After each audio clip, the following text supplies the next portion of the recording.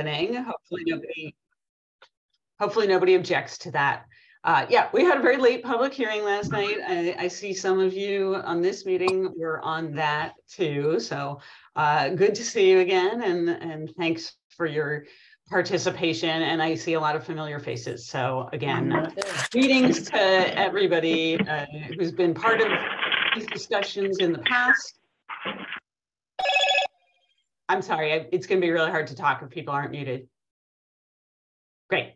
It's welcome to everybody who's been part of this in the past, and also to people who are newly getting engaged in this topic of short-term rentals.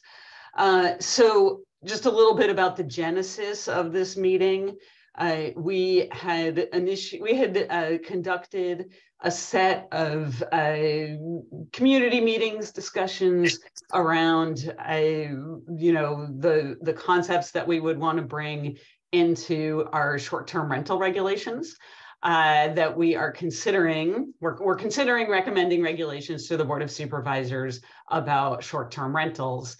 In those meetings, there were a lot of people who had questions or issues or concerns about the 2-year moratorium that the Board of Supervisors approved for West Marin. They approved that last May, and it would be in place for 2 years. And so since we really wanted to focus on the regulation, the longer term regulations going forward in those community discussions, and there were a lot of people there who wanted to talk about that, we decided that it would be most helpful to bring the people's questions and feedback about the moratorium to a separate discussion. So that's what this is tonight. And really I just wanted to set some expectations and understandings. I'm sorry, if people could mute, thank you. Some expectations and understanding about tonight. We want to hear from you and make sure that we're understanding, we're open to listening to everybody's concerns about the moratorium. We are not intending to be bringing forward a recommendation to the board that they change the moratorium. Could you take your sound away? It's totally different from what I used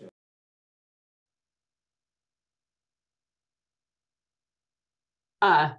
Okay, great. We're not intending to be bringing forward a recommendation to the board that they change the moratorium. I just want to put that out there at the beginning of this discussion. Just to make that clear to you, that would take a whole new board action to do, and we really want to focus at this point on thinking about regulations going forward, and including regulations that are responsive to the issues and the concerns that you have about the moratorium situation. So what I mean by that is we are not expecting or intending in the context of our regulations to be carrying forward the current pause on new short-term rental licenses. That is not the purpose of the regulations. They are not about banning short-term rentals at all. Short-term rentals bring a lot of value to Marin County in a lot of ways, and to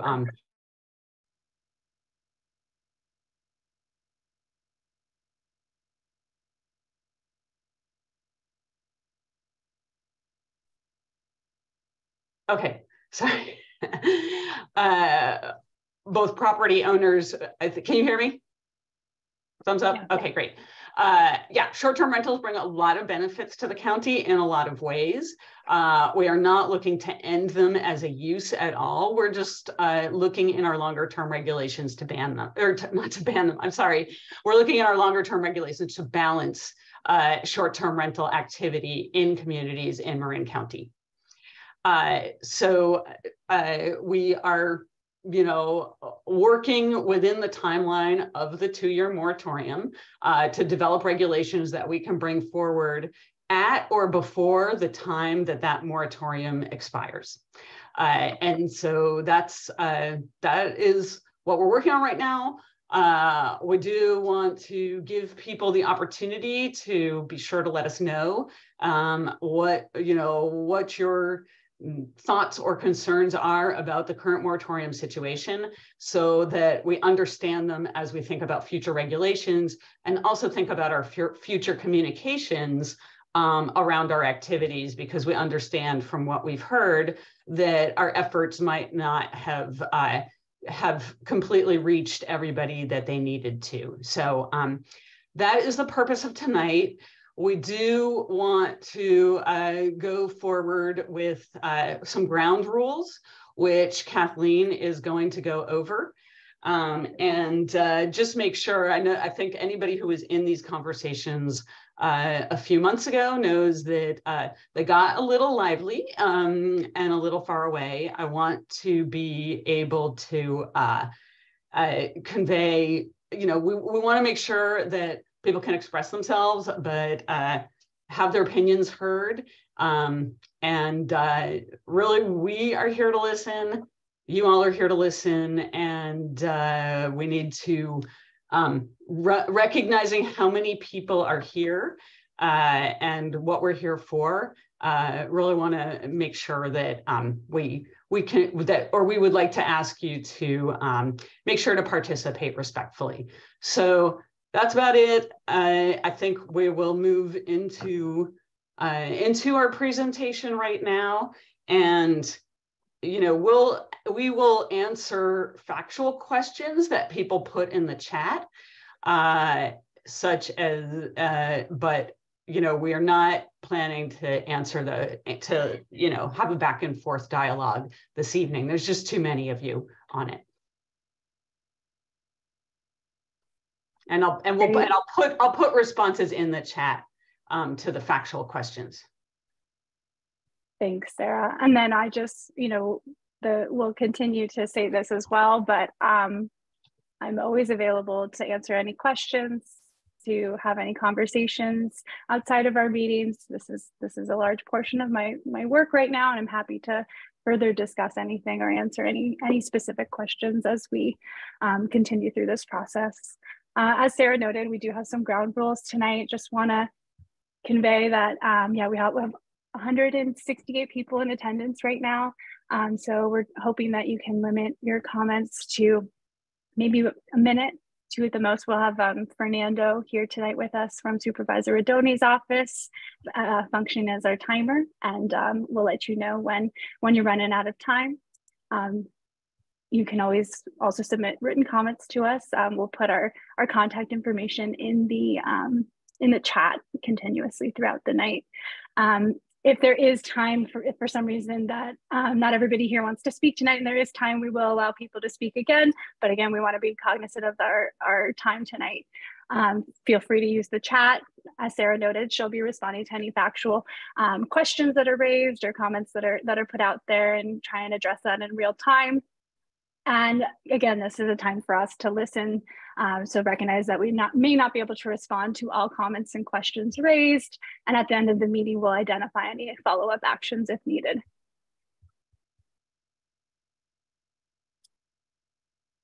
Those are our overall goals for the meeting, is just to kind of reintroduce the short-term rental moratorium and the steps that have got us to where we are today, to receive comments on the short-term rental moratorium, and to share next steps for the short-term rental ordinance update, which is a little bit separate from the moratorium conversation we're having. Just so that you're all aware, this is the Measure W tax rate area in orange. This is the area that is currently subject to the moratorium in West Marin. So no new licenses in this area can be issued for to operate short-term rentals for the next year and a half at this point. So May 23, 2024 is when the moratorium ends. And this is just some background information about the short-term rental and the moratorium in general. The Marin County Board of Supervisors first adopted short-term rental regulations in 2018. At this time, it established certain operating requirements, such as good neighbor policies, and reinforced the longstanding requirement to obtain a transient occupancy tax certificate and a business license to operate short-term rentals.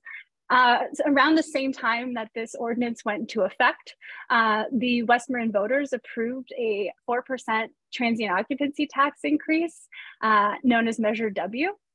This increased the TOT in West Marin to 14%. Half of this funds from the TOT, so 2%, is allocated to fire and emergency services, while the other half is allocated for community housing.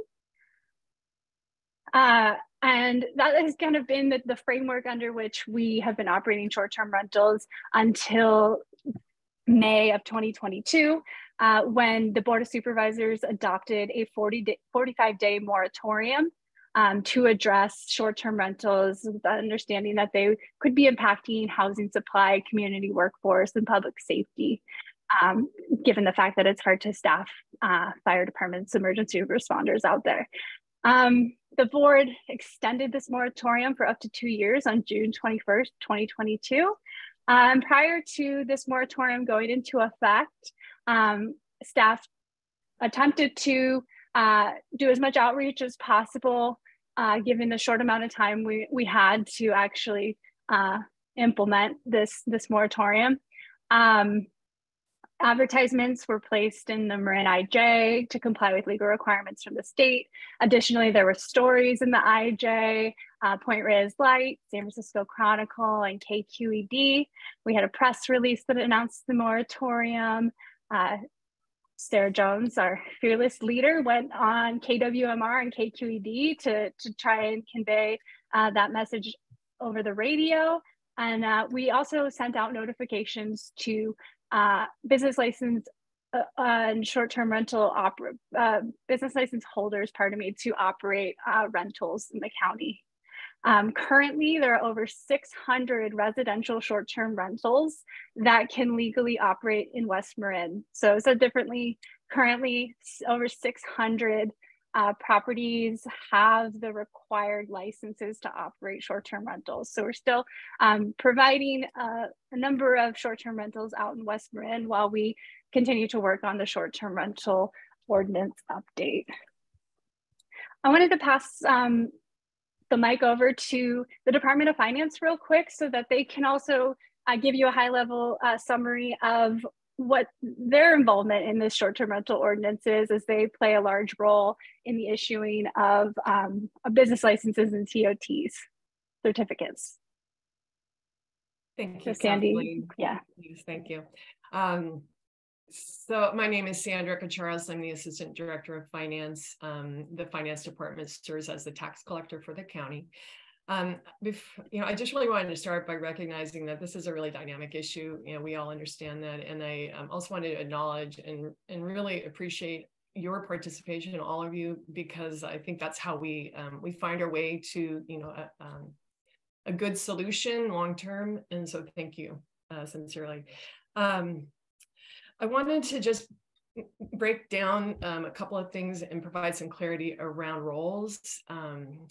The Department of Finance is charged with implementing the Transient Occupancy Tax Ordinance and the Business License Tax Ordinance, whereas the Community Development Department, our agency, is focused on the short-term rental ordinances.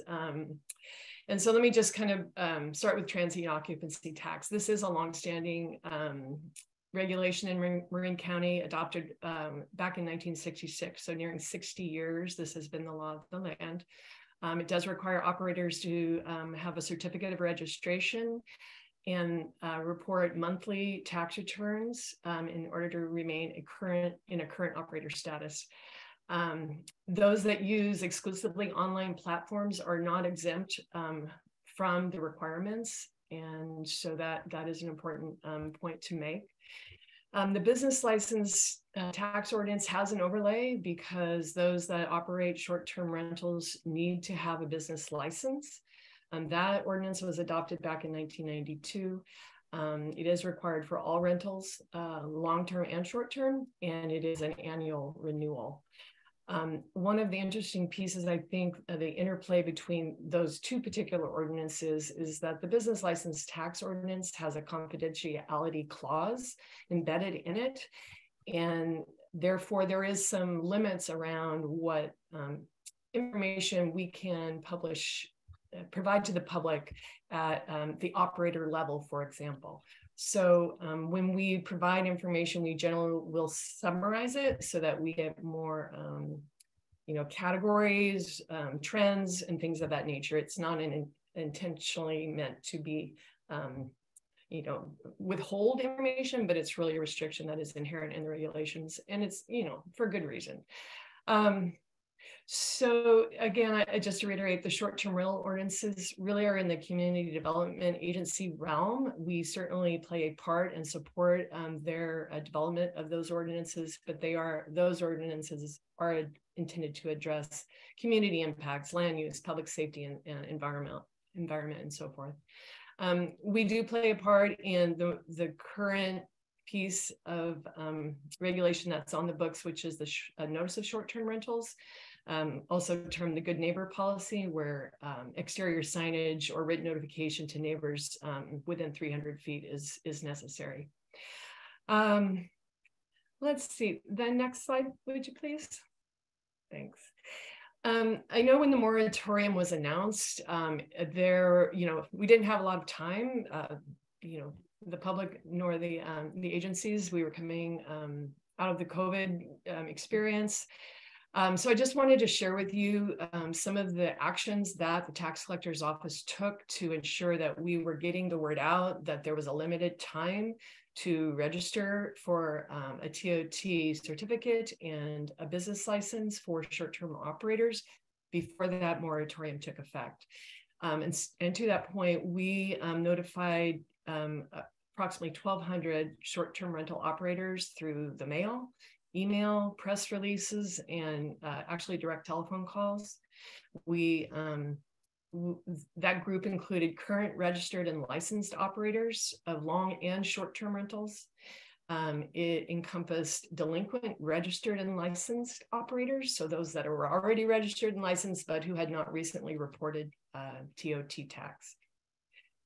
We reached out to what the identifiable non-compliant operators. These are ones that we see advertising and renting through the online platform space, but who are not registered or filing monthly with the tax collector. And then we also took another pass at expired business licenses for rental operators, just to make sure we were casting the broadest net possible in terms of the universe that would need to know about this moratorium. The outcomes of that outreach was a real spike in enrollments between May 5th, when the announcement was made, and May 24th, when the moratorium took effect. Through that, there was 152 new business licenses issued and 144 transient occupancy tax certificates. A majority, as you can appreciate, arising from the West Marin area. I also just wanted to remind everybody that the Department of Finance Central Collections Office has a very robust website where a plethora of information about TOT and business license is available. So I recommend those sites if you need more information. And beyond that, I think I'll turn it back over to Kathleen, and we'll move ahead. Thanks, Sandy. Because this meeting is mostly focused on the moratorium, I wanted to just summarize feedback that we've received related to the moratorium to date. We've received a lot of public feedback during the last few months. We hosted 5 short-term rental learning sessions. I see some familiar names and faces and commenters. And I want you to really let you know that we heard you. And here's a summary of some of the things we've heard. We're not done. We're just starting this work. So you're going to continue to hear from us. There's going to continue to be opportunities for you to reach out with us. But just so far, the support side, so those who are in favor of the short-term rental moratorium feel that short-term rentals adversely impact available housing for community members, especially for long-term renters. They adversely impact residential communities, and that the community has a lack of balance with long-term occupants versus the visitors, and that short-term rentals impact the local workforce. Those who are against the moratorium and would rather there be no limitation on short-term rentals at the moment feel like short-term rentals allow people to own or stay in their homes. They provide economic benefits to the county through the TOT that we discussed. They support the local economy. They employ local service providers. They don't impact a lot of communities out in West Marin, according to people who have attended our meetings and provided comments, because they're already largely concentrated in areas that are vacation serving destinations or second home communities. And then additionally, they provide access to West Marin. West Marin is a beautiful place. We have parks, beaches, trails, there's oysters, agriculture. It's a really beautiful, wonderful place, and people can visit and are provided affordable access when using short-term rentals. Again, more than welcome to continue to share any feedback with us, but these are just kind of the high-level summary. And I saw some people saying, like, what are we going to do about next steps? And so just wanted to convey again that the moratorium will expire in May 23, 2024, or it will be lifted when new short-term rental regulations are adopted by the board and approved by the Coastal Commission. So we really want to kind of, after this meeting, focus more on that short-term rental ordinance update and how we can engage with you all through that process with targeted stakeholder engagement. At our previous meetings, we've provided a list of folks that we've identified as stakeholders, and we want to continue to discuss any changes to our ordinance with you. And then we will find other manners to seek feedback. We can do surveys, we can host additional meetings. It really, we're open to suggestions at this point.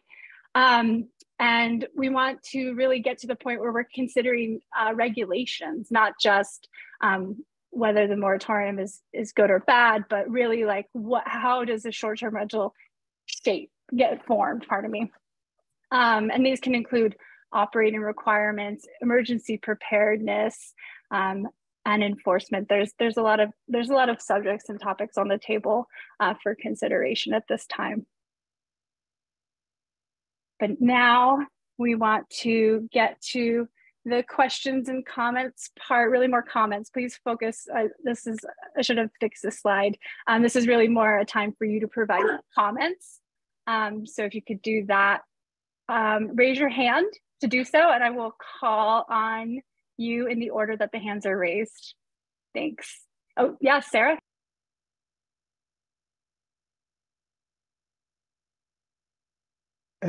Sarah, you're muted. Okay, great. Kathleen wasn't letting me unmute myself. So, you know, I'm gonna have to talk to her about that. I just wanted to mention that this website that is set up, we have a lot more information to put on it. I have been juggling a lot of things and I haven't been able to finalize the information to get up onto there yet. So when you go there, there is some, but not all of the feedback that we got in the first round. So that's going to be coming. I just wanted to make sure to get that out there so that people didn't look and say, why did you not put our feedback up? Just wanted to let you know.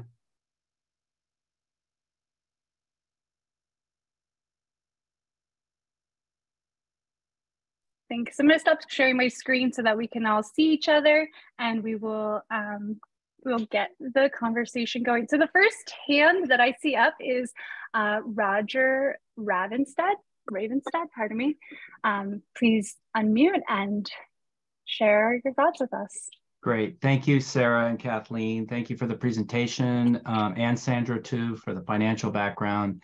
I can see you've done a lot of work on this.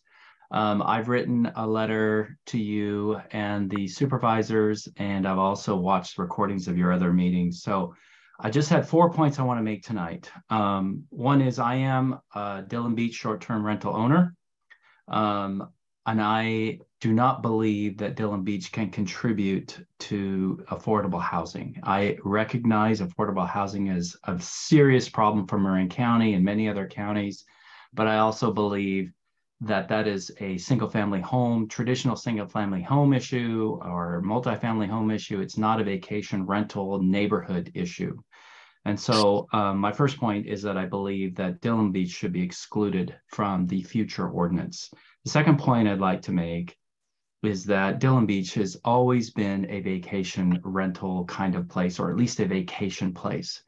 And by taking short-term rentals out of there, you're reducing access for people who want to come and visit the ocean, stay at a house for a weekend, enjoy the coastline, enjoy Dillon Beach, enjoy everything it has to offer. Those people will be excluded, and only rich people will be able to live in those houses and go to their houses on occasion. Those people who want to visit won't have a place to stay. I'd like to mention that Dillon Beach has a homeowners association that is very active and very strong. They have good rules in place. You're not allowed to have more than 12 people in a house at any time, even if you're an owner living there yourself. 20 seconds left. All right. And then also they have on-site security enforcing those rules. And lastly, water. Water is not an issue. It has never been a crisis at Dillon Beach other than what we're dealing with throughout all of California. And short-term rentals do not use more water than a single-family home that has permanent residents in it full time. And those are my 4 points.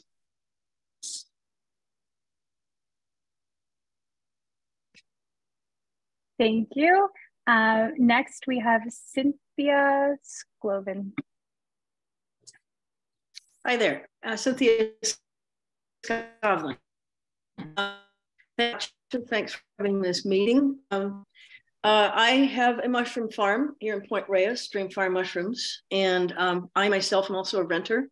And I just want to say first off that a lot of the chat I see back and forth, and I think a lot of the positions on this issue take on a very us versus them character, which I find unfortunate. I think we're all here, second homeowners, full-time locals, and tourists, because we love this place.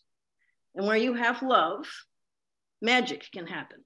I think the potential for this place is already amazing. It has oysters, it has organic food, it has organic sauerkraut, it has cheese, it has ice cream, it has amazing things. And all of these things are provided by locals who work here, who own businesses here and make it happen. So when the tourists are coming and when the second homeowners are coming to enjoy this amazing place, it's because local producers and local artists and artisans and potters and poets who live here full-time are making this place what it is. That's why tourists are coming. That's why vacation renters are renting. So we need to balance the community and we need to make this place work together. We take this lesson from mushrooms, from mycelium. We are all interconnected. There's no such thing as one person just in it for themselves. That person dies. 20 seconds left. Before this, I was an urban planner with the Presidio.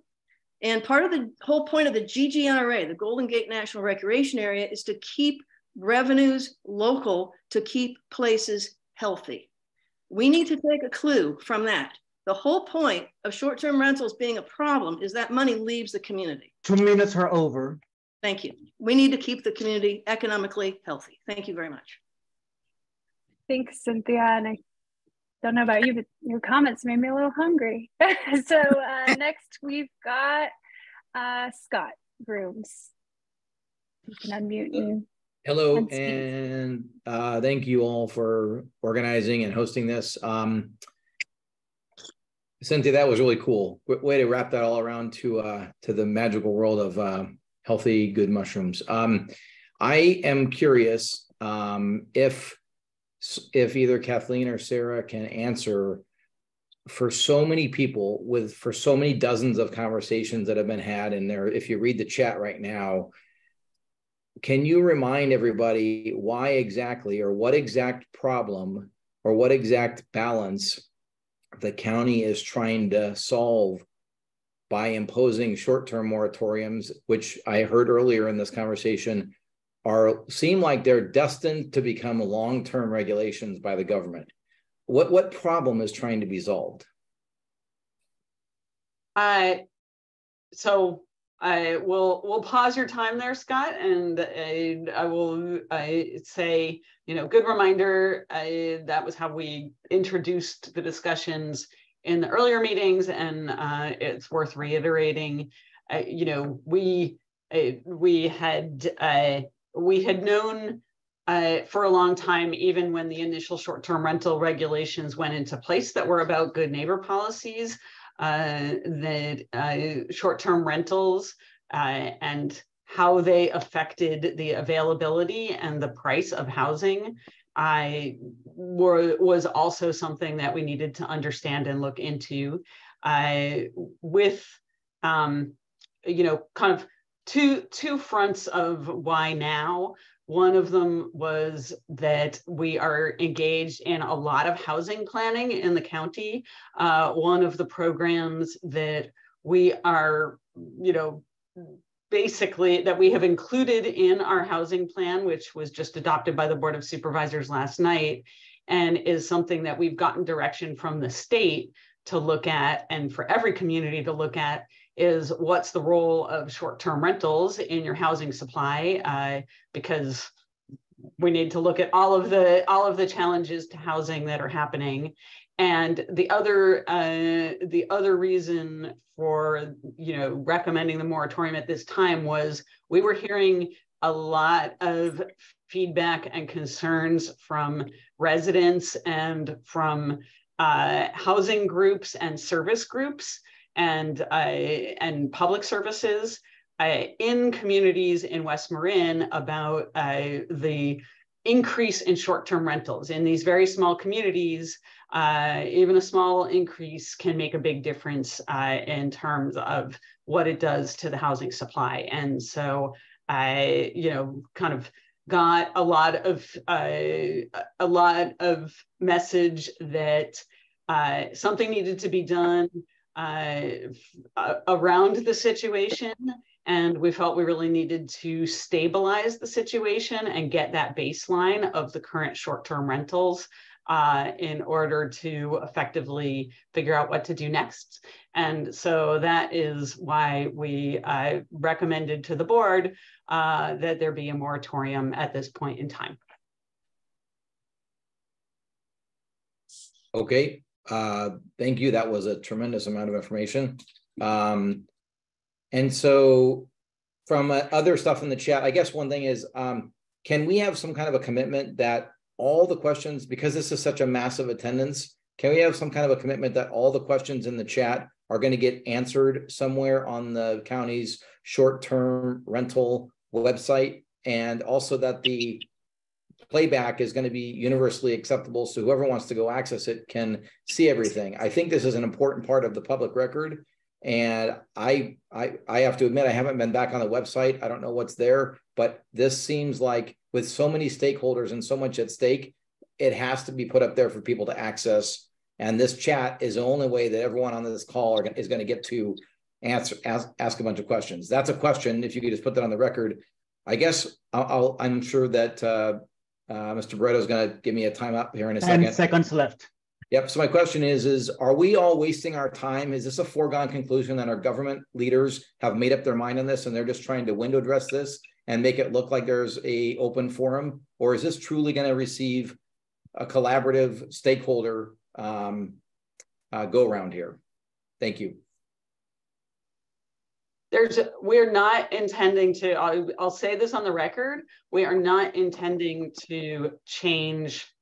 We're not intending within this 2-year period make changes to the moratorium. But we are intending to consider what future regulations should be with a very open mind. We have we see a lot of issues around short-term rentals. We have gotten very clear direction and statement from our board that they want to see short-term rentals continue as a use in Marin. It is very much an open question how best to make that happen. All right, thanks, Scott. The next person is Chris H.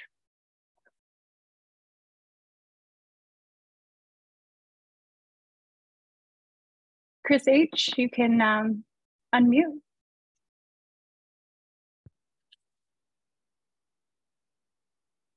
All right, maybe we'll go back to Chris H in a moment. Randy, you're next. Great, thanks. I just want to say that Dillon Beach is a completely different animal from what you're facing with the rest of the county. We manage vacation rentals in Dillon Beach. We own a vacation rental in Dillon Beach. We have for the last 10 years. And Dillon Beach has always been a vacation destination from its conception over 100 years ago. Dillon Beach should not be included in this moratorium. What you're doing is causing serious harm to people. I'm also a realtor. One of my clients just put his lot on the market. It's a listing right now in Dillon Beach that came on because he's so disgusted and frustrated with dealing with Marin County to get his property built after 2 years. Now this moratorium has completely changed their retirement options. They're now selling the lot and they've given up.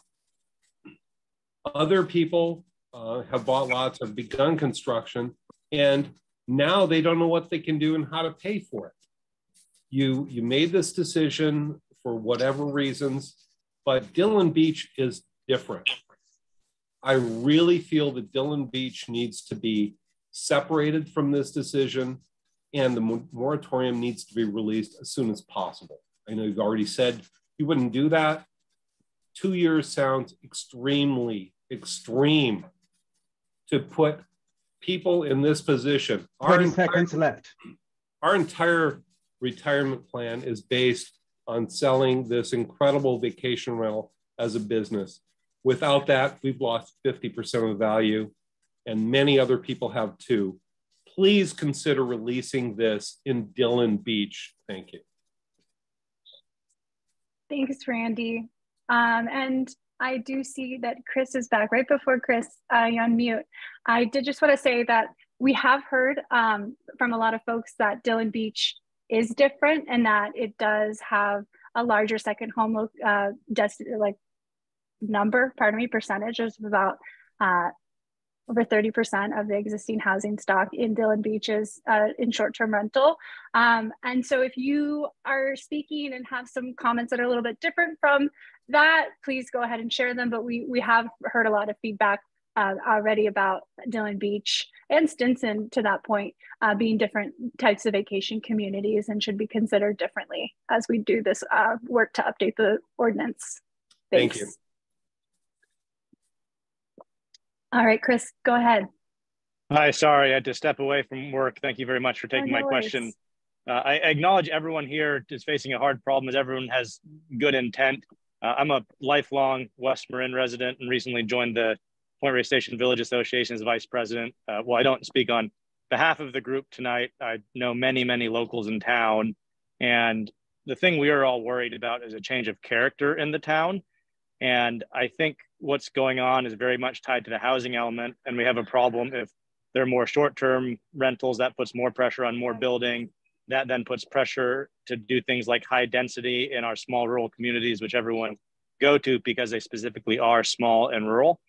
So there is a bit of a snowball effect at risk. And I know that many people, such as myself, who are fortunate enough to own properties in the area, It's very tempting for us to put our housing units up for short-term rentals. We'd make a bunch more money, but it's really challenging for the community.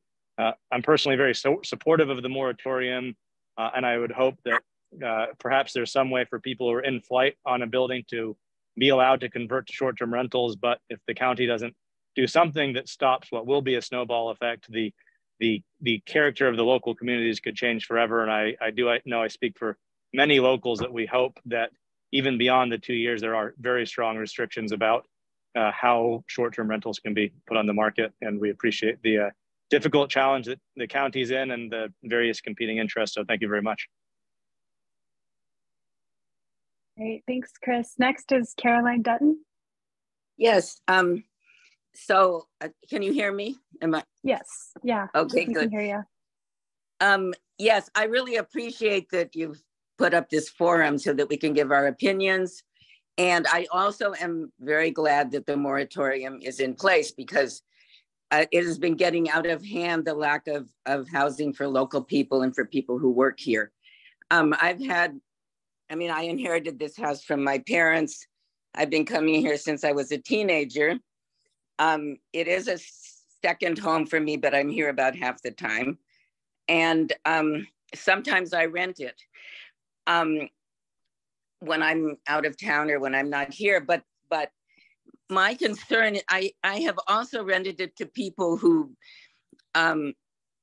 grew up here and cannot find a place to live. And so I've rented for several months to somebody who finally did find a place, and also to a single mom friend who got evicted because the place next door got sold, and at an affordable rate. And long term, but they're friends, so that I was able to come here.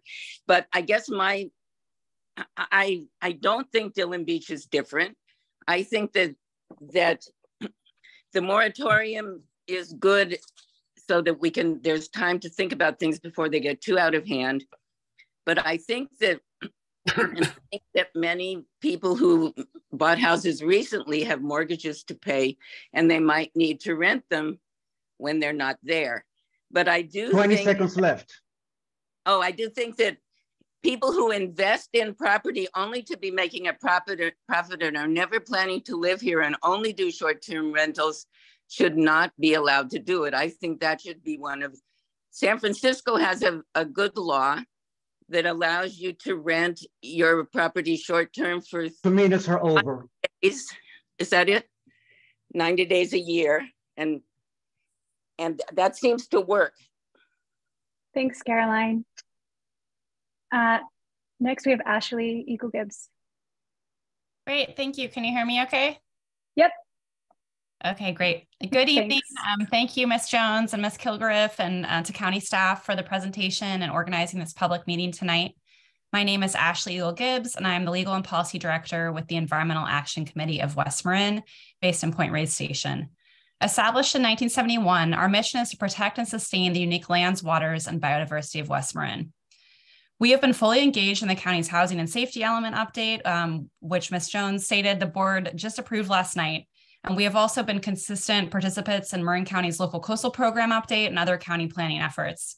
Addressing short-term rental concerns is a critical part of coastal planning to protect our residential housing in unincorporated Marin. We have seen a dramatic increase in short-term rentals in West Marin, as has been stated today. And while we fully support coastal access and visitor-serving uses consistent with the Coastal Act, we also acknowledge the need to maintain our residential community. Regulating short-term rentals is a critical component of planning for Marin's housing needs and preserving our residential communities. To reduce greenhouse gas emissions and preserve our local communities, it's also important that people are able to live and work in West Marin. Safety concerns are also raised when there is a shortage of essential worker housing, and as our residential communities shrink, we lose access to these public services and to school programs. So we fully support the short-term rental moratorium, and we do look forward to working with the county staff on a permanent ordinance. I agree with what Cynthia mentioned regarding balance. So I want to say that we need to strike a balance between visitor serving while also preserving our residential communities. Thank you for your time. Thanks, Ashley. Next, we have Matthew Solda. Hey, everybody.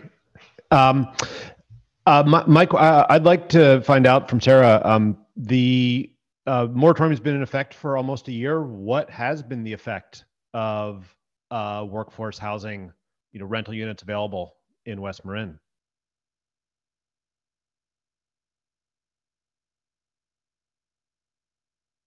We're gonna not, we're at like, we can give, we can follow up on your question where I don't have the answer to that right now.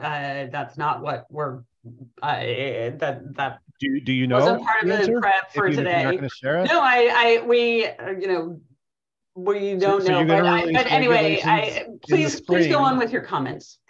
You're going to release regulations in the spring, but you don't know the effect that the moratorium has had. My concern is that we're basing this on opinions and not facts. We don't know the effect that these regulations have on housing. We don't know the effect that they have on economic opportunities for people who get employment from maintaining these houses. Like a previous person said, this all is a balance. Having houses doesn't help if there's no jobs. And this is a huge part of the economy. And my fear is that this is going to be made just based on opinions, and that short-term rentals are a boogeyman that it's really easy to blame the housing for, but there's a ton of factors, and I don't see any quantitative or really attempts to know what the effects of these things are.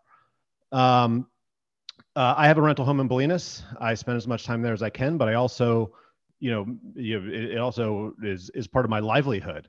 And I'll tell you, the town of Bolinas is dying. People, like there's not enough kids in the school. And it's not because there's not enough houses, it's because there's not infrastructure to build houses, and it's because there's not economic opportunity there. The county is neglecting the infrastructure in Bolinas. The roads are crumbling. 20 seconds left.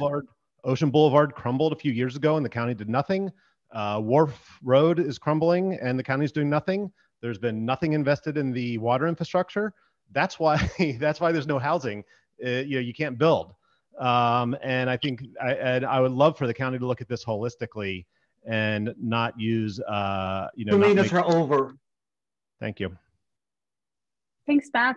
Or Matthew, pardon me, not to just give you a nickname. The next speaker is Esther Martino. Hi, thank you for giving me the opportunity to speak tonight.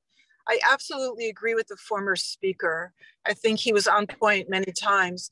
I live out in Inverness part-time. And the one thing that I want to point out is that I employ a local family, and they are, and my short-term rental gives them job opportunities and income. And I think, without that income, it would be very difficult for them. And also my housing is affordable, and the people who visit love it, and they spend a lot of money in the community. And there's very little lodging out there. Also, Marin County, affordable,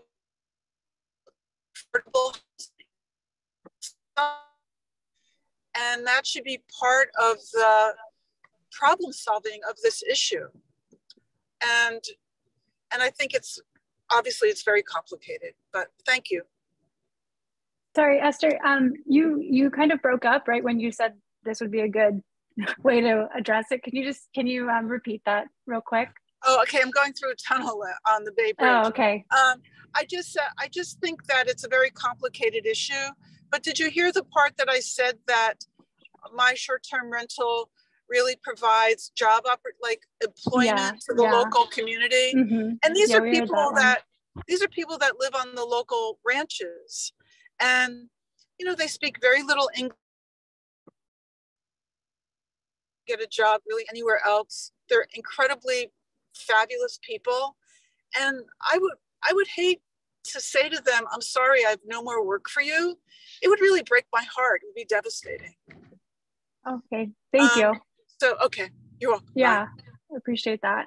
Yeah. I'm also seeing that the chat is getting very targeted, and I want to remind people that we agreed to ground rules that we were going to be respectful, and I'm getting very specific, asking where people live, putting links to their rentals on the chat. Like, please don't do that. We're here to just have like a respectful conversation. So please continue to keep it that way. Thanks. And just if we can't stay respectful, we're going to need to end the meeting. We don't want to create a space where people are targeting each other. Thanks. Next, I've got David Foudman. Great. Thanks for that last comment. I appreciate that about people being respectful. And even though I have a different point of view than a lot of people here, I appreciate hearing them. This is a quick Dillon Beach. I'm not going to pitch Dillon Beach, but my wife and I own a short-term rental. We go there very often. Of course, we spend money when we're there. But here's some interesting, I'll call it facts, back of the envelope, if you will, or back of the napkin. There may be 30% of the homes in Dillon Beach are short-term rentals, but 90% of the people aren't there during the week. I did a drive around last couple times, and you can count the number of lights on and lights off. And about 8 to 9% of the homes had people in it. I'm assuming midweek, maybe they're 50-50 renters or owner-occupiers of sorts. And so if you get rid of short-term rentals, nothing's going to happen. You're not going to have any more people in the homes. The only thing that's going to happen is the house cleaners and such who live locally aren't going to be employed. The restaurants aren't going to have business on the weekends. And it won't improve anything. It will just reduce local business income and make the place even more desolate. When you have less than 10% of the people there during the week, homes occupied, thank God for short-term rentals. At least there's somebody there doing something. So that's my main point about Dillon Beach. Thanks. Welcome. Okay, next we've got Meg.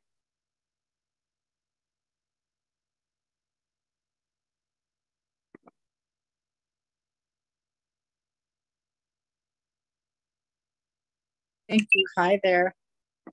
Hi. Hi. I just wanted to know, everyone to know, I'm a multi-generational and long-term resident and employer in West Marin. Last year, I contributed over $100,000 to TOT taxes. In 2000, the census stated that there were 40% unoccupied houses in West Marin, not short-term rentals. I've worked as an executive director at a nonprofit and have served on several nonprofit boards. I donate and support all local causes. I employ all local trades, cleaners, services, and I recommend my guests to local businesses and restaurants. Our local group, which we've established in response to this moratorium, is strong. We look out for each other. West Marin is strong and organized and has been. We support the TOT and community needs above and beyond. I agree with David of Dillon Beach, and you can be part of our team. That's it. Okay, great. Thanks so much. And look forward to continuing to talk with you. Next, I've got Heather.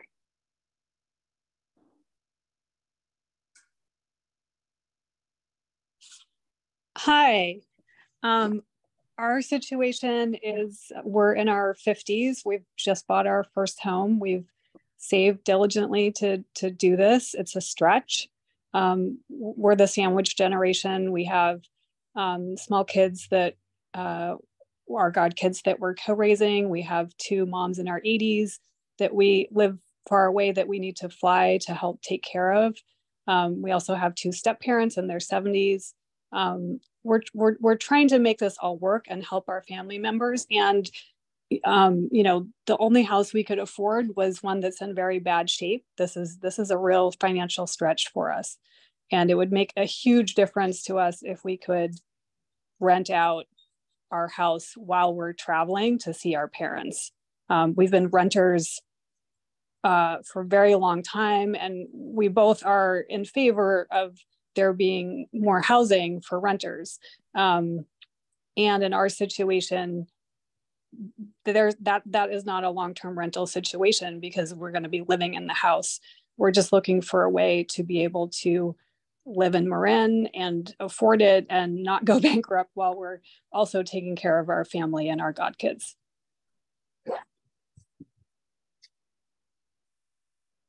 Thank you.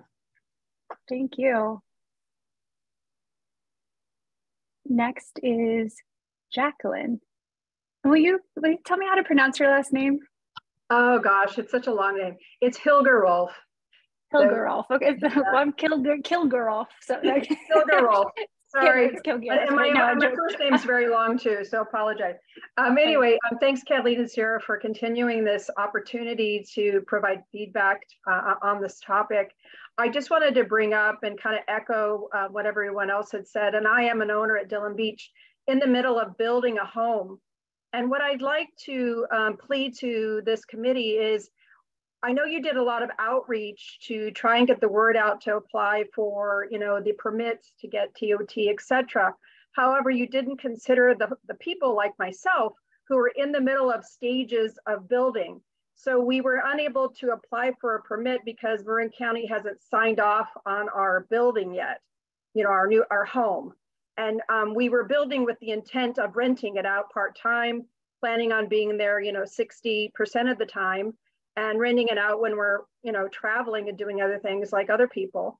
But what I'd like to please, could you consider grandfathering those that were in the middle of the building phase when May of 2024 comes up, to allow us the opportunity to apply when we were unable to, even though I did, and I was denied because I wasn't officially an address yet, even though I owned the land and my building was in process.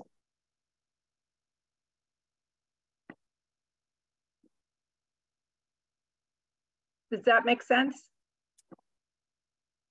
It does. We can't commit to changing the ordinance at this time, and we have not received any direction from the Board of Supervisors to do that. But we are taking your comments, and we will share that with everyone. Thank you. Thanks. And I saw that somebody asked if we would be continuing past 7 o'clock. We did note in the agenda that if more than the people, what am I saying? That if more than the amount of time was used for public comments, and we would extend it. So we're committing to staying here to hear everybody speak. We're also recording this meeting. So if you do have to leave, I can share a link of this recording. The whole thing's next is Dory Rivers. You have David Rivers. We're husband and wife. Oh, okay, thanks. So I'm calling regarding Dillon Beach. We have a cute cottage in the village there, and I certainly resonate with the last 5 speakers that have spoken. I suppose I have a question, because I don't understand the numbers that that people are making a lot of money over short-term rental. I just don't think that's reality. And also, I also wanted to resonate with people that spoke about retirement and part of their plan. My wife is about to retire, and it's drastic. We have to pull from all of our resources to offset her not working anymore. And a short-term rental would be helpful in that. It might, maybe pay a portion towards the mortgage, but it's not going to make us a profit. And so if we can't rent it, we're not going to rent it to somebody who's going to tie it up, because what would the point be in having it? So I think you would create a desert out there if you went forward with this. And I hope you respect my position. Thank you. Thank you. Next, David Kimball. Hi, thank you. I'm David Kimball, and I have lived in Bolinas for 34 years, have been visiting here for over 50 years. And I am glad that the county put a pause on more short-term rentals so that we can get our arms around this. The highest and best use of properties is not limited to financial return on investment. In fact, I think it could be said that building a vibrant and well-functioning community, one that has housing and it's affordable, is a higher and best use of properties. Now, we shouldn't be denying people the opportunity to build wealth through their real estate investments, but the degree to which it's gone at this point, where there are corporations and investors who don't have a commitment to community, we have to find a way to find a balance so that we allow short-term rentals in a format that builds community, and we don't have short-term rentals in a format that ignores community. For all of the stories about people that are building retirements and so forth, I can cite to you how many people have grown up in this town that A, can't afford to move back here, or B, have had to leave because their properties have been converted to short-term rentals. So I'm very much in favor that the Board of Supervisors put a pause on this so we can get our arms around this. And it's true that we do need to find more data and more analysis. 20 seconds left. Okay, thank you very much. Thanks, David. Next is Steve. Hi, thank you. I appreciate David's comments. I think they're very right on to the idea of maintaining and preserving community. My own perception of this whole issue and involvement in it is very complicated, because I am somebody who's a longtime owner in Point Reyes Station, and we applied before the moratorium to be short-term rental proprietors. We actually have not yet used that option for our retirement, which in our case, that's what it will do. But it's clear to me from reading some of the data that was issued by the county, especially that identified the income on some of the short-term rentals in all of West Marin. It was really shocking to see the extreme income inequality in those numbers. There are some units that are producing income that's equivalent to a commercial property. So one question I have is, how does the planning department just adjudicate that with the zoning that is by and large residential and or agricultural? Is it a cottage industry, or is it seems like it's not a residential use if it's entirely income producing, especially with regard to second home owners. So anyway, I think just those extremes, from somebody who's able to rent a short-term rental but only wants to on a very short-term basis to also use the property, as somebody else mentioned earlier, or even as the one example was maybe just once or twice a year to rent it out. That's a different class or category of owners. 20 seconds left. And if the county focused on those categories of owners, I think it's important to pay respects to people who are locally long-term owners, owner occupiers who are providing short-term rental. But also, I think it's important to have a category that also provide an additional unit of housing on their site. All right. Thank you.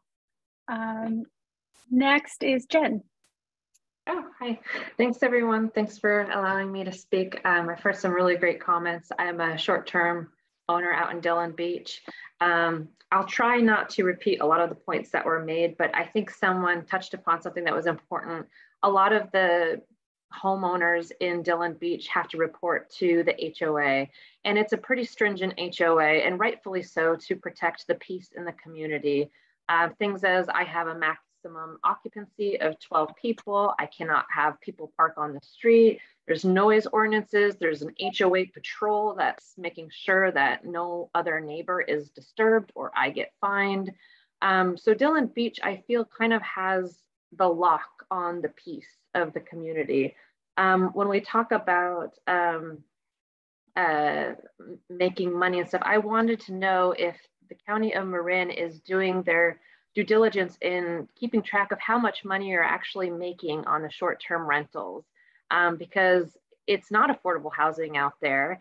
My property taxes alone are $24,000 or $12,000 a year, and each month, you know, my transient occupancy taxes are well over $1,000. So if you're getting over 12 to 20,000 from me, I can't imagine what you're getting from the rest of the community in Dillon. And I've seen places like South Lake Tahoe where they've imposed moratoriums and then they realize, oh shoot, we kind of shot ourselves in the foot and now we don't get all this income that we were expecting to have as a county where we can 20 really seconds left. of those. So I think keeping the peace of the community is important. I think Dillon is doing that. And you know, use the money that we pay you every month to help with the community and housing. Thank you. Thanks. Next is Bill F, or Bill F, depending on how you want to say it.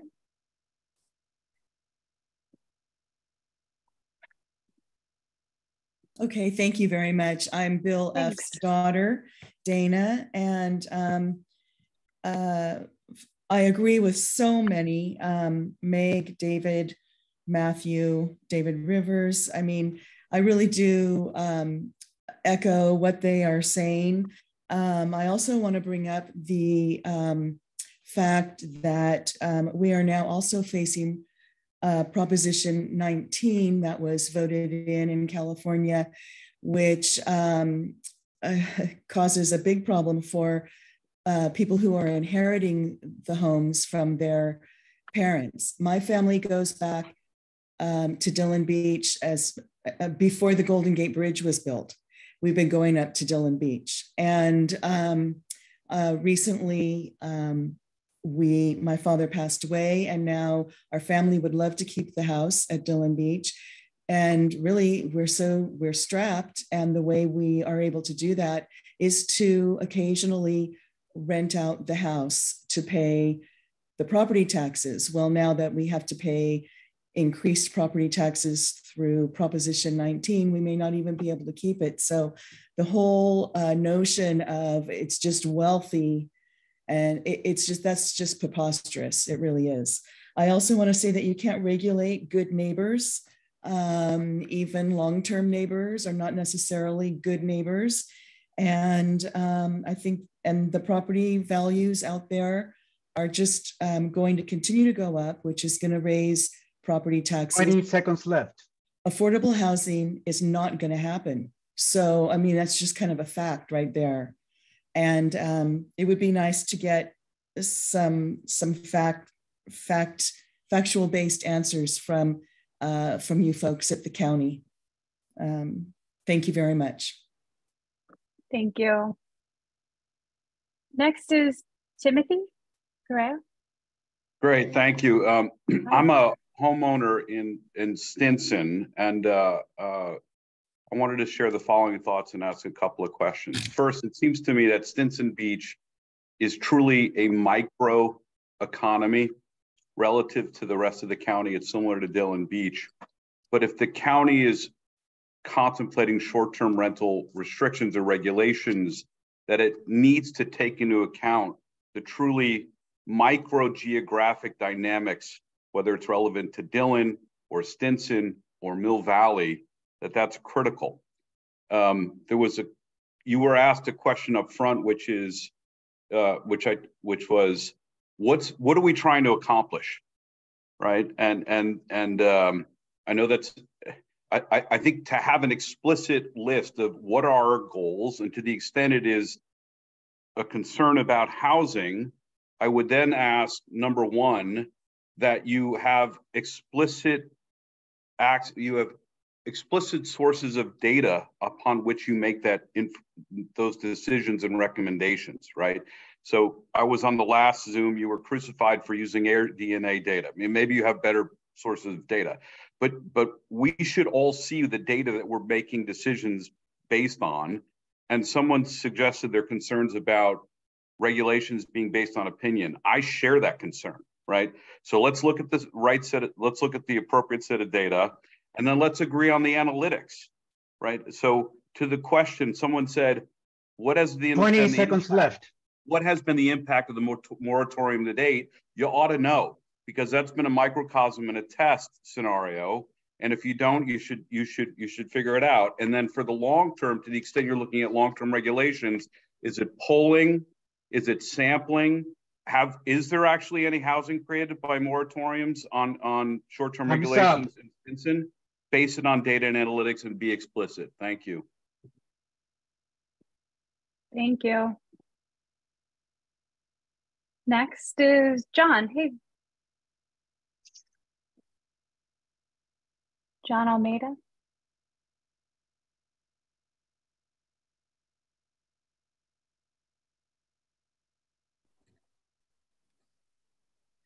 Maybe he stepped away for a moment, but we will come back to John. Next is Ian McMillan. McMillan. Hi, my name's Owen. Owen. So I guess a couple of points. I have 2 minutes, do I? Yeah. Yeah, great. So a couple of points here. The first is that I read in Point Reyes Light on the weekend that people are asking for more data, and I've heard of that here. I feel like I'm being gaslit. This is Econ 101. We live in a supply constrained market, and any housing stock that is taken away from homeowners must create pressure on the cost of living in communities, right? I won't name them. A previous speaker has multiple homes in Bolinas. They don't even live here. No one's ever met them. And that's a really good kind of intro into why I don't think it's a good idea to increase the amount of vacation rentals in our community. I should say I'm a Bolinas homeowner. I live there. I'm part of the community. Vacation renters do bring in tax dollars. Sure. They don't send their kids to our schools. They don't go to our doctors. They don't go to our hardware store. They don't add to our workforce. They don't volunteer at the local park or the food kitchen or the library or anywhere else. They don't even stop and smile and say hello, right? Like, I like knowing my neighbors. I don't want to live in a soulless neighborhood full of anonymous transients. It is not the reason any of us moved here. And the other point on the economic front is like the velocity of money is important. When you live in town, you spend your money in town. When you're a vacation renter, you're only spending money in a certain amount of places. I completely hear the need to keep tourism going in our community. I don't see Airbnb and VRBO doing what was intended when I read, Rebels with a Cause has a good line on this, which is humans need space to recreate. When they created Marin County and all of the parkland and all of the ag land, they didn't mean only upper middle class professionals and wealthy people. They meant everybody. We can increase the amount of tourism locations in our parkland. We can build hostels like they do in Rodeo Beach. There's plenty of places. I think this moratorium is great. I don't think it goes far enough. And frankly, I wish it would go further, especially on multi-homeowners. Thank you.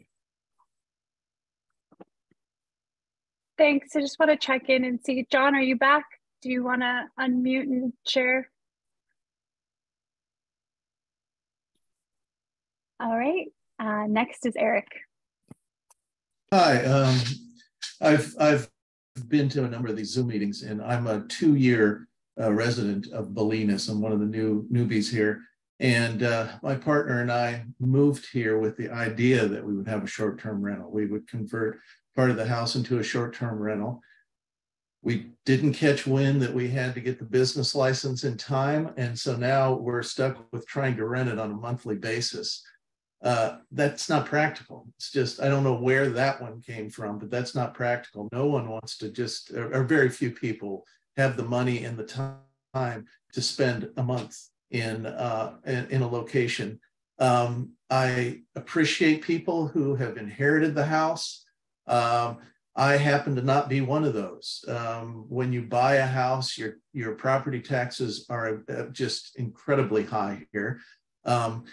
We moved here knowing that a short-term rental could possibly pay for our property taxes here. We're trying to be retired or semi-retired. It's becoming a really difficult enterprise here for us to even live here. And we love the coastal life here. But then the other thing I want to say is we had an experience coming from Napa that we were renting out on a long-term basis, part of building on our property. A moratorium on evictions came up because of the pandemic. There might be a pandemic every year for the next 100 years that evictions would be on a moratorium. It was a hardship then, it would be a hardship now. 20 seconds left. I think there should be degrees of if the house is owner occupied, that should allow you to do short-term rentals. I just think this 2-year moratorium is putting too much of a hardship on some people. So thank you. Thanks, Eric, and appreciate you coming back and sharing your comments with a new group. Next is Anna Gonzalez. Hi, thank you for giving me the opportunity to share. I am a house cleaner in Dillon Beach for 18 years. And also I am a head of the group of promotoras in West Marin. Thanks to be a promotora for the past 7 years, I have the opportunity to know most of the Hispanic families in all West Marin. And I know most of the families live in ranchers who the husband milk the cows, feed the cows, and work on the dairies. And the wives work part-time cleaning the vacational rentals in West Marin. And unfortunately, on that job, the men make really, really low income. And if the wives doesn't have the opportunity to continue cleaning those houses, those families will be so affected. I know in West Marin schools, we are most of 60% of students Hispanics. They are ESL learners. And I know those families will be so affected because with the only income, one income, they can survive in West Marin. And it's something that the county has to think about those families, what they will do if they close all the vacational rentals and how they will be affected, all those families.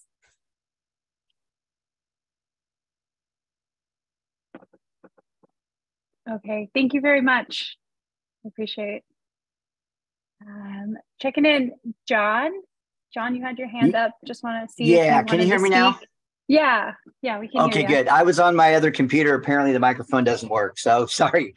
I can do that now. Thanks for making it work. No, this is Yeah, good. first of all, Go thank ahead. you very much for hosting this, Kathleen and Sandra and Sarah. I appreciate that, to be able to talk. A couple things. I'll try to be as quick as I can, and I mean this with all respect. So I know that I'm a short-term rental operator, owner in Dillon Beach. And I'd be happy if someone wants to give me about $9,000 a month for a permanent renter. I'd be happy to take that. No problem whatsoever. I make pretty good money with the rental, but I also have a lot of overhead. This was a dream of mine for retirement. And that was the purpose why I bought the house. So I was able to do it later in life. I know some people have lived there a long time. I couldn't do that. I've been going there since I was a kid, but I couldn't afford a house till recently. So that's why I'm in the place I am. One of the things what was brought up about like the impact of short-term rental people and such, remember that I only have one home. And so whatever people, like somebody brought up the HOA restrictions, only 8 people can be there at a time. That means even if there was a permanent person, they might have 8 people or 12, but I can only have so many. When I do rent the house, it's less than 50% of the time. I stay there about 10 to 20% when I can, like other people do. It's a place that I always wanted to be, but it supplements my income and allows me to afford it by renting it out. And I know that's been stated before. I'm just making that point for me. One of the other things, let's see, we talked about amenities and stuff there too. I know that there's a restaurant down there which has been closed most of the time that I've been there. Left. Sure. And so we cannot go there. When I have to go to the hardware store, I have to travel about 20, 30 miles to get there. So there's not a lot there. There's not a lot of available properties to build on either. Also, I employ people there. I think that was brought up by the former just a little bit ago. Employ a couple of people on a part-time basis that helps them, make their income. It's John. not an affordable housing there. So thank you. Thanks, John. Next is Martin Rayner. Hello there. Thank you for listening to me. I'd like to say first off that I'm brand new, so I probably don't know what I'm talking about. But as a sort of relatively objective viewer, this is my first encounter with you guys, and I much appreciated too. But it seems like a very muddy puddle to me. It doesn't seem like there's a structure in place whereby evidence can be gathered and evaluated. Many factions are shouting that the sky is falling. and everybody has a fairly unique situation for themselves. I'm certainly one of them. I think that there are so many different cases to be considered. So in a way, we need a czar who can really bring all these matters together and make some sensible, intelligent decisions, so that we're not just stuck with a bunch of provisions that don't necessarily fit anybody very well. And so that's just an objective view. And that's really all I want to say, because I just don't know enough at this point. But I do know that there's no sharp point to this somehow, if that means anything. Thank you very much. Thanks. And I'll extend this to you and anyone else on this call. You're more than welcome to give me a call anytime, and we can talk more and fill in the gaps of information or where you want to hear more. Great, thank you. Happy to talk to any of you here. Next is Michael Parman. Hey, hello, can you hear me, or am I having a computer malfunction? Oh yeah, we can hear you. Great. So I just wanted to highlight that it seems that the moratorium at a certain level fundamentally misunderstands the nature of the sharing economy and the hosts who participate in Airbnb or otherwise offer short-term housing. Most are not deciding between offering long-term lease or to a full-time resident or offering short-term occupancy. Rather, Airbnb allows owners to offer the home to guests while they're not using it. In other words, banning Airbnb does not create a net increase in available long-term housing or affordable housing, as the properties in Airbnb are used by owners, and the Airbnb rental slots are times that the owners are not using the housing. So the housing is more efficiently used.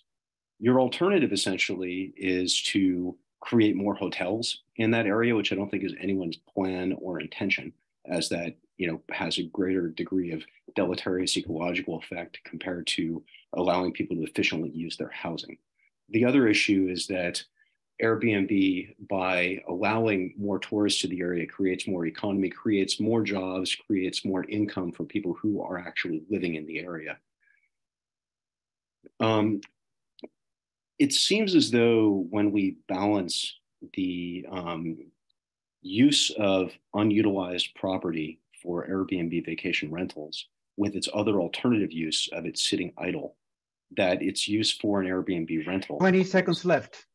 The best ecological solution, the best access solution to coastal resources for the community. And it seems as though there is a dynamic where some of the people who seem to be proposing this ban are some of the same people who have supported a lot of the fundamental causes of the lack of affordable housing in West Marin, such as huge amounts of land required to develop a house, a ban on ADUs, great degrees of difficulty in creating multi-unit housing. Time's up, Michael. And progressive bans on affordable housing like trailer parks and RVs. Thanks. Yeah. Next is Katie Beacock.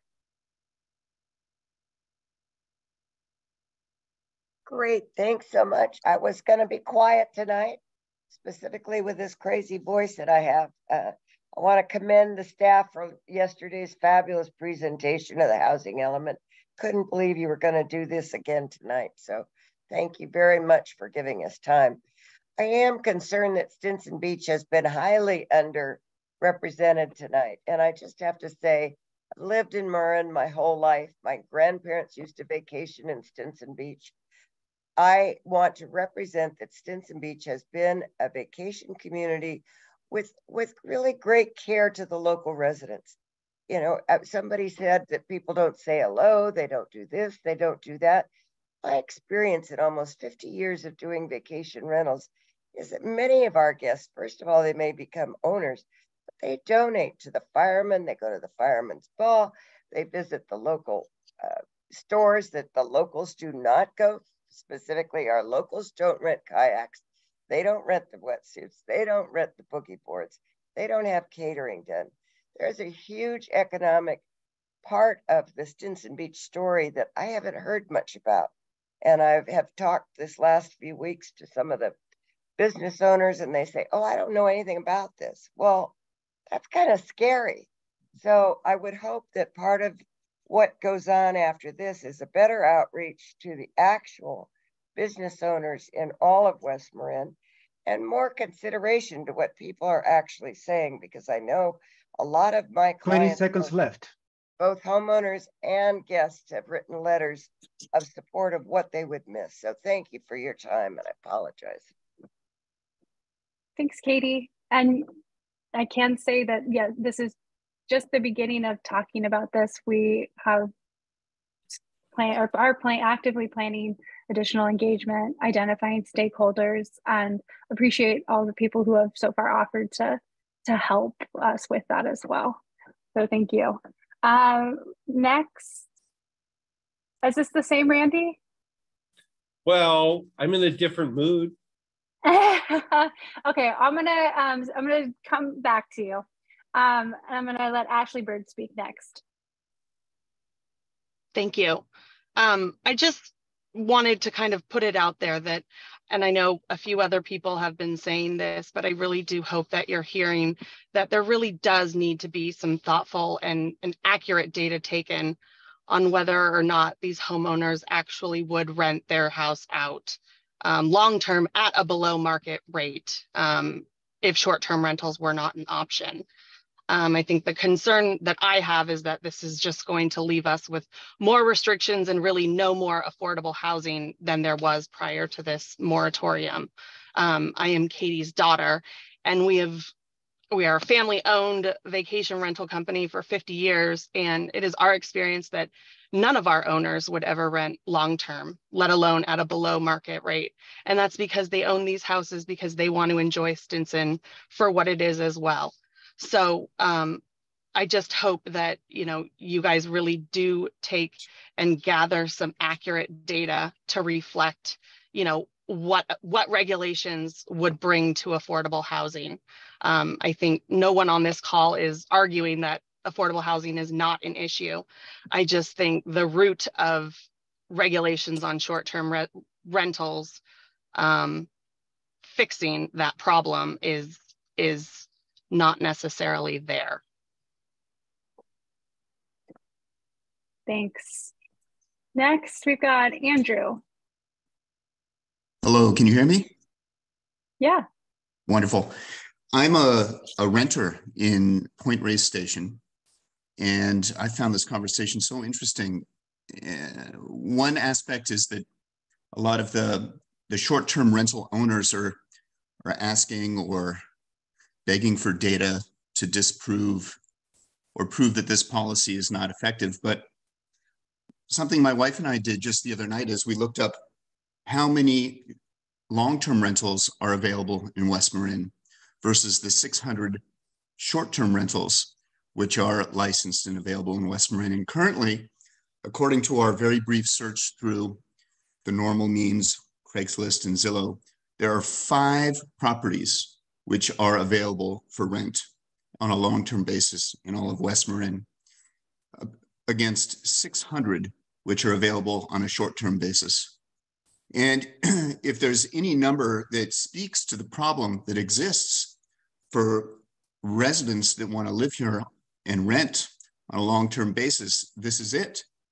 And so I've been a renter here for 10 years, and I'm a Marin County native. And I have a lot of friends in town who have an existential fear that if for any reason their rental situation is jeopardized, they will no longer be able to live in West Marin. And these are people that grew up here and have lived here all of their lives. And so I do believe that this ban is not only effective, but also should go further. And I can give specific examples of friends of mine who have been evicted and had to move out of town, in some cases out of state, with their families because they can no longer find a place to live where they grew up right here in this town. Thank you. Thank you. Next is Alyssa. Hi, I'll be quick. Huge thank you to the Marin County staff. You all are total heroes for holding this space. I'm a lifelong Marin resident, current resident in Bolinas. I'm raising my family in Bolinas, and we want more neighbors. We want more kids in the schools. We want more people going to the community health clinic. There's been a lot of talk about affordable housing today, and I just want to say that, I don't know if there's an official legal definition of affordable, but from my perspective, it's not black and white, it is a spectrum. And when houses go up for sale and my friends and local residents have to compete against professional investors buying their second, third, fourth, fifth, and beyond home, and they can clear $10,000 a month on it, that drives up the price, and that makes that home, less affordable and less accessible for people who want to live in the community and be part of that. So I think that's really all I want to say. I really appreciate you, and thank you for all your hard work. Thanks, Alyssa. Next is Christine Cordaro.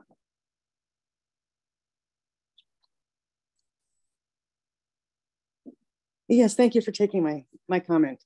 I'm a long-term resident here in Inverness Park, and I have a very quick question to ask. In the interest of gathering data and making more informed decisions, I think it's really important to consider something else. I don't know that anyone, or maybe the county has gathered data on the demographics of the short-term rental owners themselves. How many are doing this to supplement their retirement income? It's basically one or two properties. What percentage are corporate entities? And what percentage are people who own multiple homes? Because I think that maybe making a set of regulations that just cover the entire spectrum of short-term rental providers might not be correct, because they're all affected in a different way, and one size doesn't fit all. So does that data exist somewhere on the data of the demographics of the owners themselves? Thank you. Thank you. All right. Next on the list is Michael Parman, but I do believe that you've spoken as well. Correct me if I'm wrong. No, yes, you have. You're not wrong. Yeah. So I'm gonna move on to the next person, because we still have folks that haven't spoken. Yeah. Thanks. Next is Erica Lowry.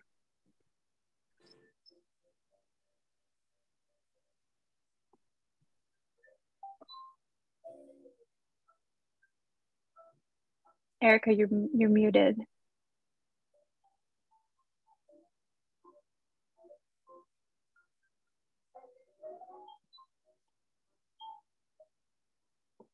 So sorry. This is new to me. Can you hear me now? We can, yeah. Maybe. Yeah, we can hear you. Can you hear me? Sorry. Yes.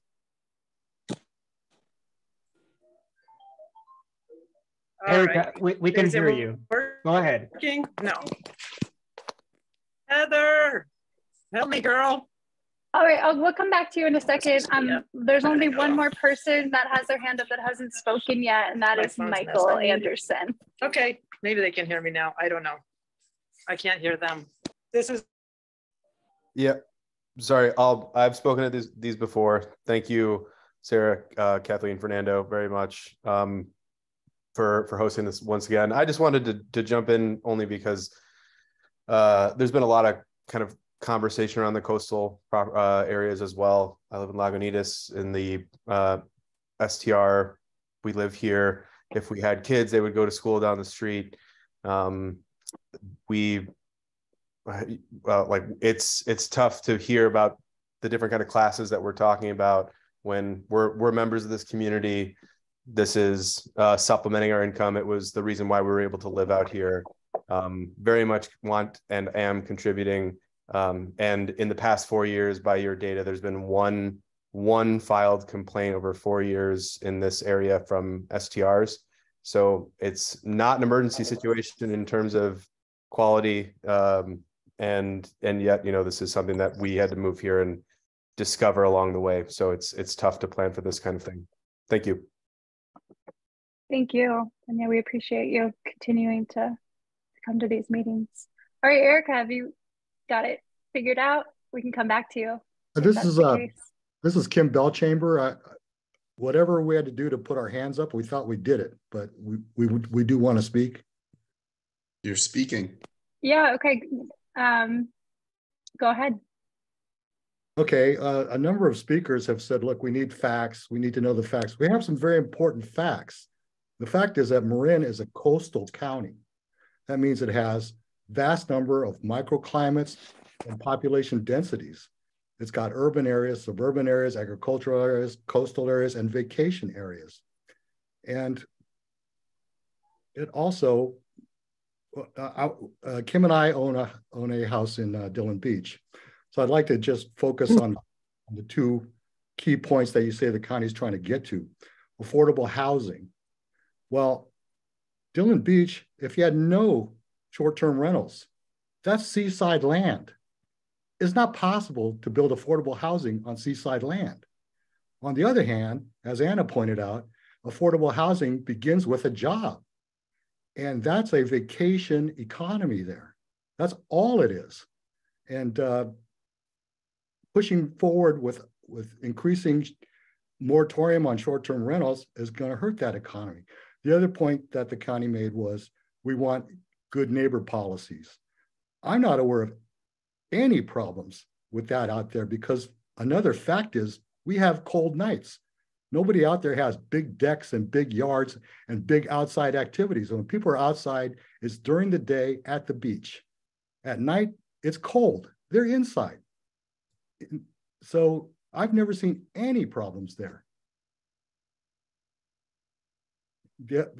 One final point is that the goals of the county are not consistent with the goals of the Coastal Commission. The Coastal Commission eliminated 20 seconds left.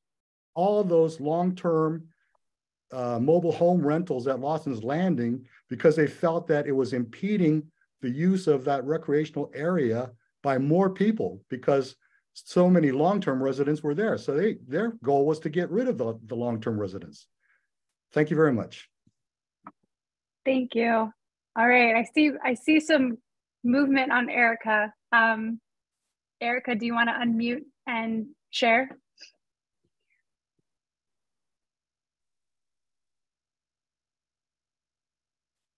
Be able to get this working. I'm going to go to my computer. You may just want to also try turning off your video, if that might might stabilize the voice, because we can hear you.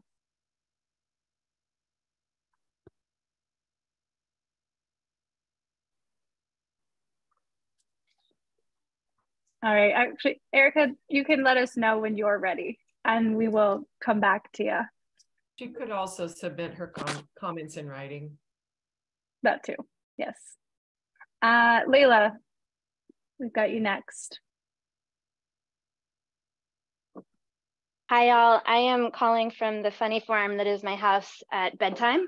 But I did want to say two quick things that I think would be really helpful. There was a great, so I'm calling from Bolinas. I am very privileged and fortunate to be a homeowner here. And I think it's really important for everyone who owns their own home and potentially has a rental property to acknowledge the privilege and the dichotomy, the difference between having shelter, you know, the storm we all just came through, having a home versus people who are literally unhoused or living in cars. I have, my husband and I own Smiley's Saloon and Hotel in Bolinas, and we have staff who are unhoused or they live very far away and they travel. And so there needs to be all of the solutions to deal with the housing crisis, not just in Bolinas, not in West Marin, but in all of California. California as a whole is in a terrible housing crisis, which the governor really focused on in his recent budget conversation or his budget announcements. California as a whole is incredibly expensive. And so, you know, the Land Trust is working on trying to build the property at downtown. We are trying to build where it is appropriate to do so, but it is a very small water constrained place. So regulations have been tried, tested, and litigated for years. So I would really encourage people to look carefully at what San Francisco did as the first to do it. And I think it would alleviate a lot of the concerns. I don't think it was said, but it sort of goes without saying, I believe that the goal is to move past the moratorium to allow some short-term rentals as appropriate. Also, there are examples of where different communities can choose the cap. So Dillon Beach has a different cap than, say, Bolinas or Stinson. That's an example I'm familiar with from Maui County, where much of my family lives. So I'll leave it at that. Thank you all for your patience in listening to us all. And that's it. Thank you. Next is Mark's iPhone. Yeah, thank you. And thank you, Kathleen, for hosting this. I'm a homeowner in Bolinas. I have owned a home there for 25 years. And we've been renting short-term rentals for a while. And, you know, it helps us cover the cost of the home. We don't live there full time anymore, but we do still spend a few months a year in Bolinas. To a few of the points that were mentioned earlier, I really would love to get a better sense of seeing some data and some analytics that really help us understand what the impact of this potential moratorium will be. I personally intuitively don't really understand how it's going to help affordable housing. I really worry about the impact that it'll have on the local community. I can tell you that myself, for 25 years, I employ a lot of local people in the town, in the operation of the house, the maintenance of the house, the construction of the house, all the cleaning. And I also support all the local businesses in town with all the guests that stay in our house. So I think the impact on the community, which has driven a lot of the locals' income, comes from working on a lot of these homes and also servicing the community and the different retail establishments within the community. So I really don't understand exactly how it happens. And one other comment too is that as 25 years, I kind of seen the real estate 20 price, seconds left.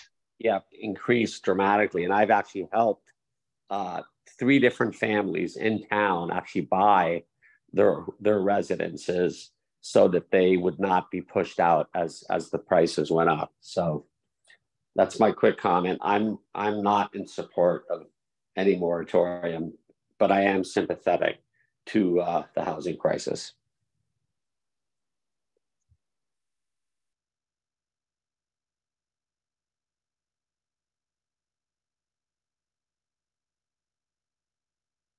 Kathleen, you're on mute. Now I'm unmuted. Okay. If anybody who had trouble raising their hand and wanted to speak, now would be the time to identify yourself. Otherwise, Randy and Michael, I do appreciate that you have more to share, but I want to be respectful of everybody's time, seeing that it's getting close to 8 o'clock and we've lost about 50 people since we recently met. Oh no, okay, Robert, this is gonna be our last comment for the evening. So what I'm saying is this is gonna be the last comment for the evening. Robert, you haven't spoken yet, you can go ahead. Okay, well, I did hold off. I teach political science and have been a professional mediator in the past.